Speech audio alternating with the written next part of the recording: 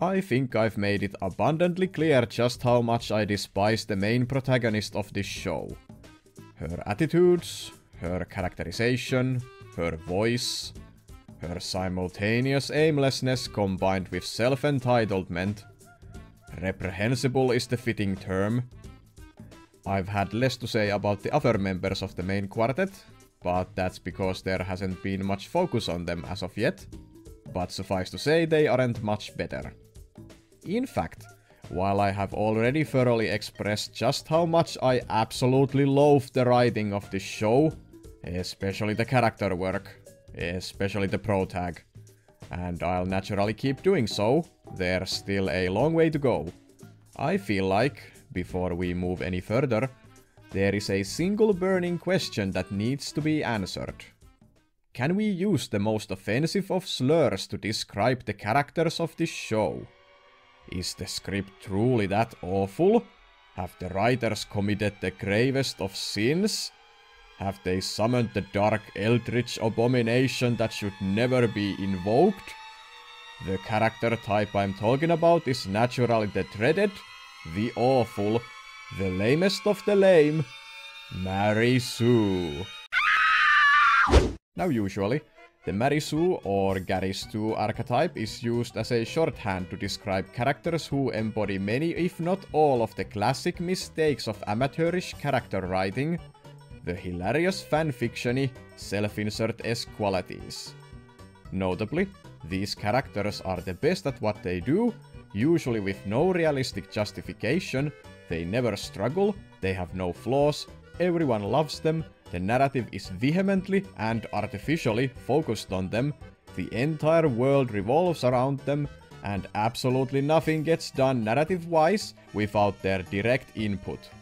They are beautiful, powerful, the coolest, the smartest, absolutely perfect in every way.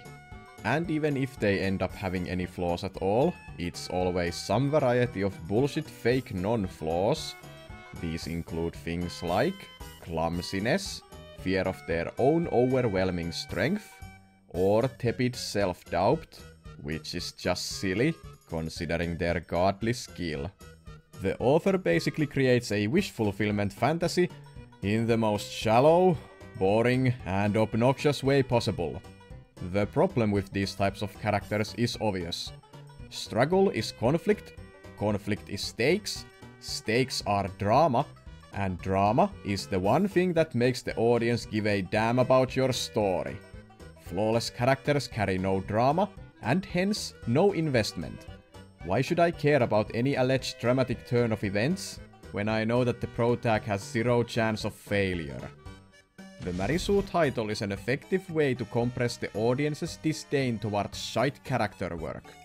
It's a useful term, if a tad of a misnomer. There are a bunch of qualities often associated with the Mary Sue, some of them more prominent than others.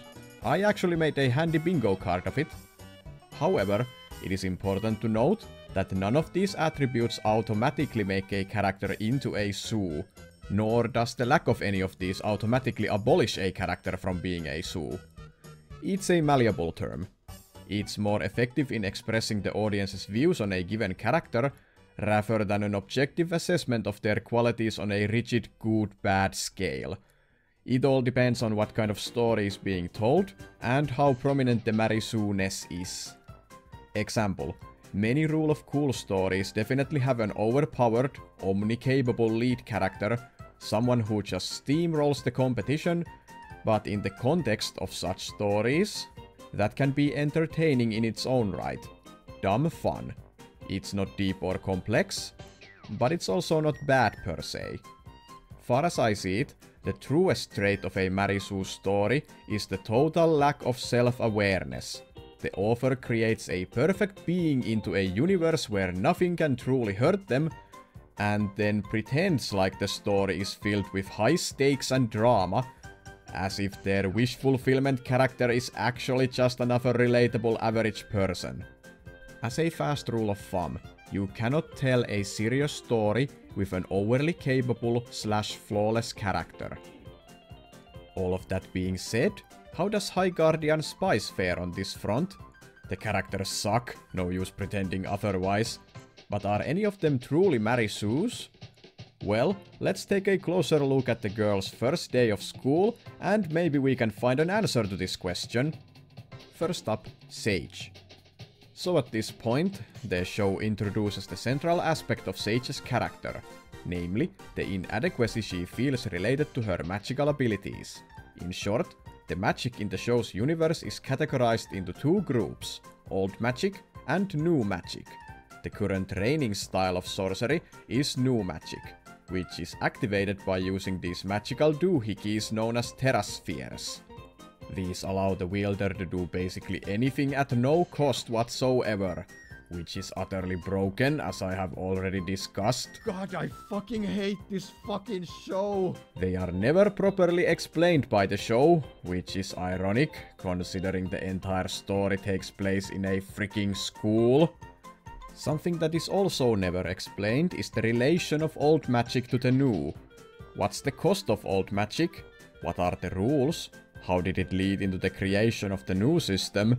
The show claims that the old is the basis for the new system, so how did that come about? A dozen episodes, and I have no idea.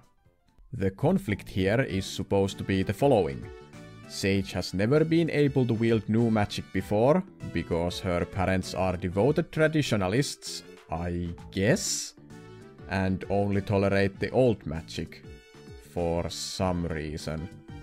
So she is supposedly at a disadvantage in an environment where the primary field of study is new magic. She is even made fun of for this by Amaryllis, her very own Draco Malfoy if you will. This is supposed to be Sage's primary conflict in the show. Her relation to her parents, their traditional ways, coming to terms with her own attitudes towards magic, overcoming her status as an underdog, all the while studying to be the best mage she can be. The way I've laid it out is already giving the show too much credit, because the story actually explores none of that. The whole premise itself makes absolutely no sense for several obvious reasons. Firstly, why the hell would anyone in this world scoff at new magic and insist on using the old? New magic can literally do anything with no cost. Think of it like this. Why would anyone in modern society insist on using typewriters instead of a computer in their day-to-day work? That would be absolutely retarded. The benefits of modern technology are too cost-effective to ignore. The show never elaborates on the whole traditionalist aspect of Sage's parents. There's no philosophy, no religious doctrine to justify it, so the only way anyone can view them is a couple of drooling morons. Secondly, why should anyone feel inadequate for not being already learned in a subject that they have just begun studying? The purpose of school is to learn, not to show off how much you already know. This is basic stuff. All of this is completely backwards. And thirdly, despite Sage never having wielded new magic before, she is already extremely powerful. She can literally fly. That is not a small thing. That is already amazing beyond all comprehension. The average person can't even dream of flying, even in this fantastical world. Sage is good enough for her age and level of study. More than good enough. She should know that as well. You can never convince me otherwise. In any case, the episode desperately tries to create an arc of sorts for Sage. She gets picked on for being lame, even though there has yet to be any practical tests of skill, just introductions to courses, but whatever. So she goes crying to Rosemary, I cannot do it. And Rosemary gives her a big ol' serving of validation. Sage, listen, okay? You're 100,000 times better than all of those jerks. You belong here so much that I heard the Triad talk about making doppelgangers of you, just so they could have more of you. And guess what? I'm not letting you go until you agree, so nah! Okay. You're just so great. And when when you don't think you're great, it makes me so sad. Well, I can't make you sad. Exactly.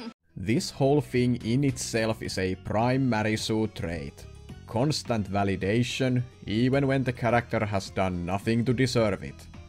The sprinklings of victimization are important too. I mean, how else is the audience supposed to relate to the character and root for them? Making them likable and interesting? What a joke! Everyone knows something like that is far too much for this show's budget. So after the coddling pep talk, Sage buckles up and showcases her skills in the coming potions class. The teacher poisons the entire class and leaves them to struggle for survival with 0 instructions.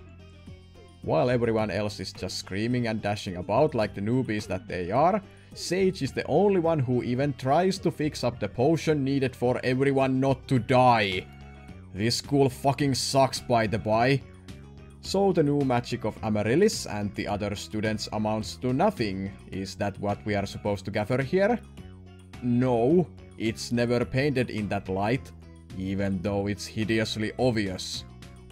Sage did better with her quote-unquote old-fashioned and obsolete magic compared to the modern wizards with practically infinite power. In the context new magic is described, everyone here should be able to simply wish the poison away or something like that. None of this makes sense.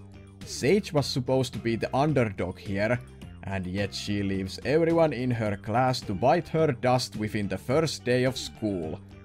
This is the defining moment. This is the thing that solidifies Sage's status in the story. First day of school, top of her class. She has no growth ahead of her, she's already better than everyone else. Moreover, everyone who teases her are made to look like idiots, and everyone the show deems as nice and good are constantly praising her, so that she and the audience knows for absolute certainty just how special she is. Sounds like a Marisu to me. Moving on to Parsley. Zinnia. Here. Parsley. Parsley? Here! I am here! Parsley, I am here! Okay, good. You can start by sitting down. I can do that! Okay, this is the point where this show's sense of humor is really starting to piss me off. This gag makes no sense. In the scene prior to this one, Parsley is the one on the level. She's the one in the know about all the goings on in the school, and now she's suddenly late from class. How? How come no one else is late? Everyone here is a first day student. So in this huge school, where no one is apparently guiding the students into their classrooms, on the first day, everyone else managed to find the classroom on time, except Parsley. That doesn't follow any kind of logic. Ugh. And the punchline isn't even that amusing.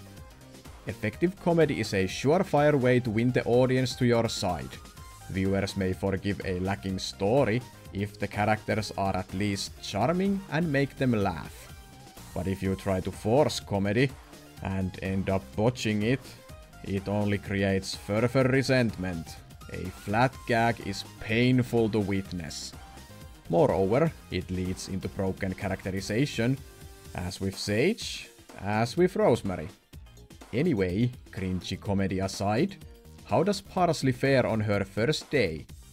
Well, how do you think? She's the bestest in her class. In fact, she outclasses everyone to such a degree that the teacher immediately moves her to the third year class.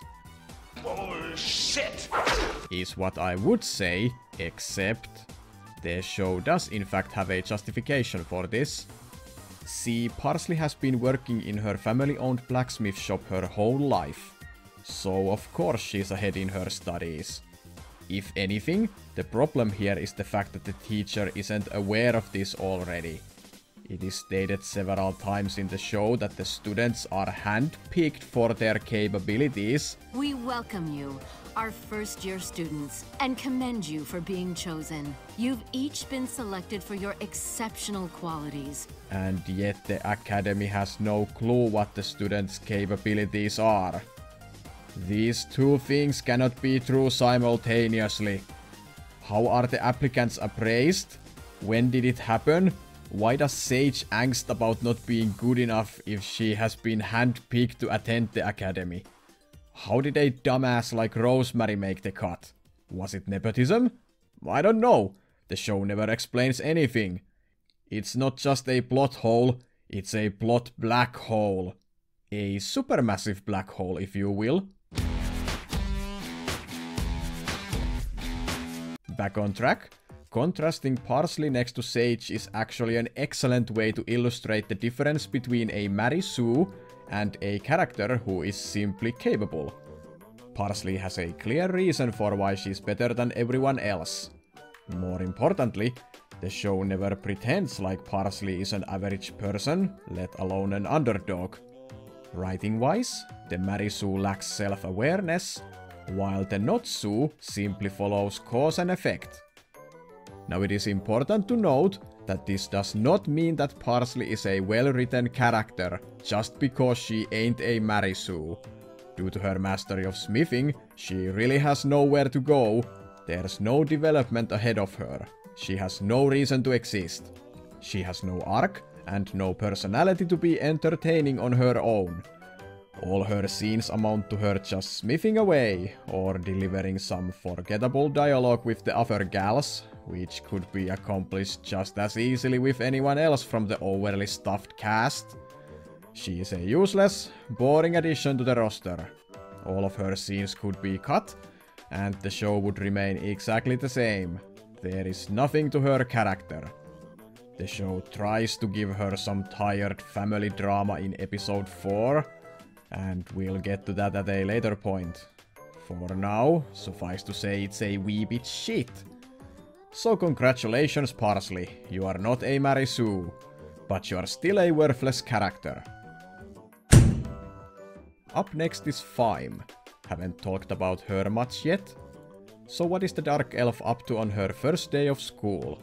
What kind of journey is the show crafting for her? That's it. No, seriously. The staring contest with this one random cat is her entire contribution to the story in this episode. Riveting. Now, in the deranged heads of the dumbass writing staff, this here is supposed to be foreshadowing, and I'm using that term extremely loosely. The black kitty with the menacing stare is actually secretly a girl with a menacing stare. Ooh! She's the primary villain of the show. More on that later. I just can't right now. Hilariously enough, this scene is actually a perfect microcosm of Fime's contribution to the show. She's just there. She's the cool, semi-aloof, bow-wielding elf of this band of heroes. Because every band of heroes needs a cool, semi-aloof, bow-wielding elf. Fantasy! As for Mary Sue-ness, I don't think it's justified to call her one. She never misses with her bow, sure. She never struggles to do anything in general, yeah, but still. I guess it's the show's lack of focus on her. She just exists as someone who occasionally shoots things with her bow, and she's not made to feel overly special. She never actually accomplishes anything significant on her own, only as a part of the group.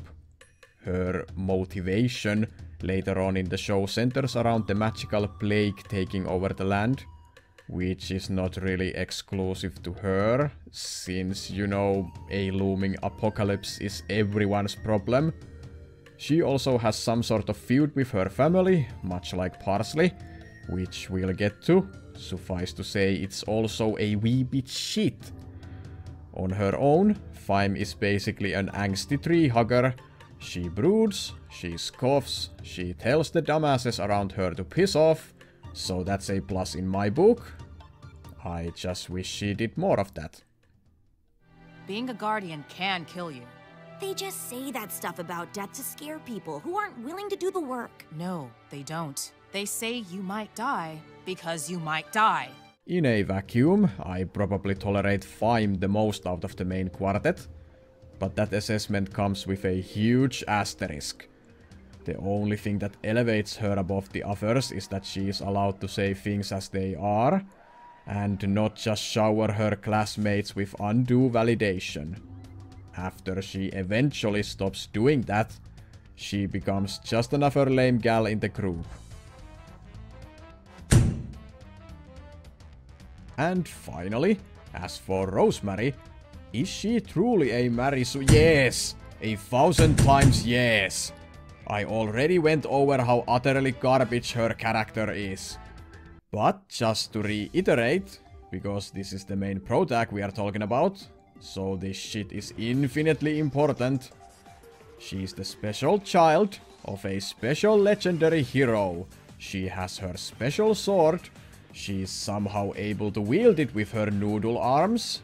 She's a fighting protege, surviving encounters with not one, but 2 more experienced villains in her first year of training. And she fights while wearing a pink frilly hoop skirt dress, for fuck's sake. She never fails truly, and every time the show tries to showcase her struggling, it never amounts to anything significant story-wise. This is nothing. It means nothing. A moment of stumbling without self-reflection, humility, and development is empty. It's cheating. Rosemary never grows because she never has to grow. She's everything the writers wish to be. She's selfish, inconsiderate, rash, loud, stupid beyond belief, and yet she's treated like the most important person in the whole world by the show and the cast. Her friends allow her to be awful, teachers take special interest in her, the only trope she lacks is the villains literally falling in love with her. If this show had even a hint of realism, any kind of stakes, then a person like Rosemary would be dead dozen times over. She would never even be accepted into High Guardian Academy. On the other hand, the school's curriculum seems to be aiming to train a future generation of sociopaths, so at least that checks out. I hope this helps illustrate that the Marisu is not an all-encompassing term when it comes to character descriptions. There's more nuance than many people care to think about. Lackluster characters are bad in their own right. The Marisu spice on top of that is simply that extra insult from the author that makes stories like this so special. Short bus special.